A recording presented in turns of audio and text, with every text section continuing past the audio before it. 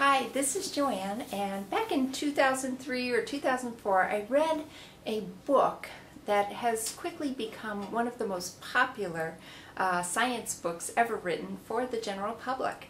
And this book is Krakatoa, The Day the World Exploded, August 27th, 1883 by Simon Winchester. Now, I read this book way back when, but I decided to revisit it on audio because I recall it was really such a wonderful book, and it's just an amazing standout book as an example of what a really good science writer can do with information. And so of course this book discusses the explosion of the volcano Krakatoa in Indonesia. But he starts the book by discussing what was happening at the time in Indonesia, in Java, with the Dutch East Indies Trading Company, and how the Dutch had colonized the islands for, of course, their gain, for their benefit. But then he moved slowly into the discussion of the biological discoveries that were being made at the time. Alfred Russel Wallace, of course, was in the area cataloging the various flora and fauna. Alfred Russel Wallace is famous for two things. One is his epiphany he had with respect to evolution that he shared with Charles Darwin, whom he admired greatly. And of course, Charles Darwin had been grappling with the idea of evolution, but he couldn't quite get the last piece. And it was what Alfred Russel Wallace shared with him that added the final piece. And Darwin was actually quite able to capitalize on this, and really has claimed most of the fame, more or less, for the idea of evolution, or it has been bestowed upon him in that way.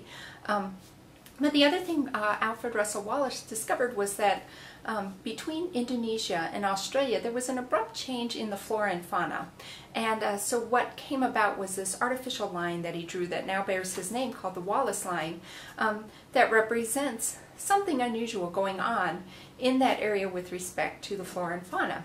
Now, what could that possibly have to do with a volcano exploding?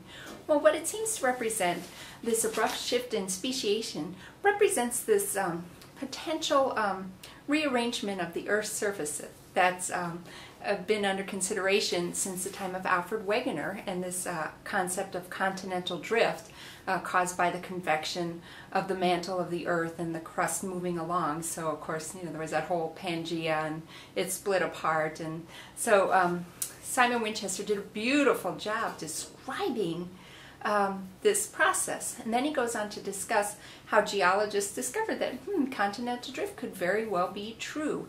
And then further in the book he does discuss the theory of plate tectonics, which is what causes the earthquakes and volcanoes that we are aware of, and, you know, the formation of new land masses. So after this discussion of geology and some of the things geologists do, Simon Winchester goes back to discussing the events that occurred around the explosion of Krakatoa, and of course he gets into an amazing amount of detail. He discusses, you know, all the various things that happens with the volcano, the various different rocks and flows that different volcanoes have, not just what Krakatoa could produce, but all sorts of volcanoes. So he leaves no stone unturned, pumice or otherwise, I suppose. And he then discusses the aftermath, the tidal waves, all the various things, that how do people deal with this? You know, lives lost, property damage, and going on and on. But then he goes further to discuss the state of telecommunications at the time, where then this information was spread across the world, and in fact how actually people heard this explosion quite some distance away, and actually how barometric pressure changes were noticed halfway across the world, and that pressure shifts can travel through the atmosphere incredibly well, and so then Simon Winchester was able to launch into a discussion of meteorology and the shifts in temperature and the shifts in barometric pressure and everything that occurred thanks to the explosion of Krakatoa. And he, of course, then, you know, if you think he could not possibly do more, he starts talking about the artwork that came out of the time after Krakatoa, because what happened was the dust had settled into the atmosphere in such a way that for several months afterwards there were these amazing, incredible sunsets that were seen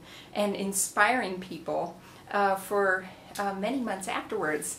And one of the funniest things I learned from this book was that Gerard Manley Hopkins, the Jesuit priest who is also a poet, made a contribution to the journal Nature, which could maybe be a little dry. You wouldn't think you'd have poetry in there.